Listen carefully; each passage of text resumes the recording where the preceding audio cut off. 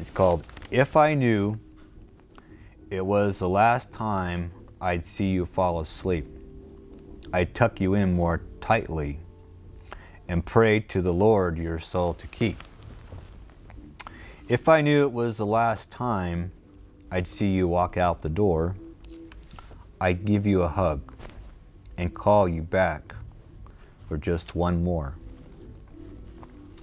If I knew it was the last time I could spare an extra minute or two, I'd tell you that I love you instead of assuming that you knew I do.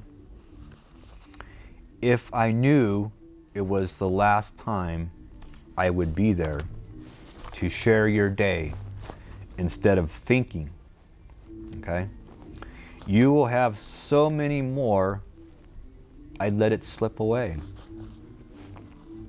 For surely there's always tomorrow to make up for an oversight, and we always get a second chance to make everything all right, I'm sure. There'll be another day to say I love you, and there will be another chance to say, is there anything I can do? But just in case I might be wrong, and today is all I get, I'd like to say how much I love you. And I hope we never forget that tomorrow is not promised to anyone, young or old alike.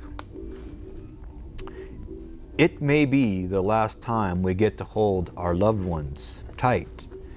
So if you're waiting for tomorrow, why not do it right today? For if tomorrow never comes, you will surely regret the day that you didn't take the extra time for a smile, a hug, or a kiss. And you were just too busy to grant someone what turned out to be their one last wish on this earth. So hold your loved ones close today and whisper in their ear. Tell them how much, very much, you love them and you always hold them dear to your heart. Take time to say, I'm sorry, if it's needed. Please forgive me and thank you, or it's okay.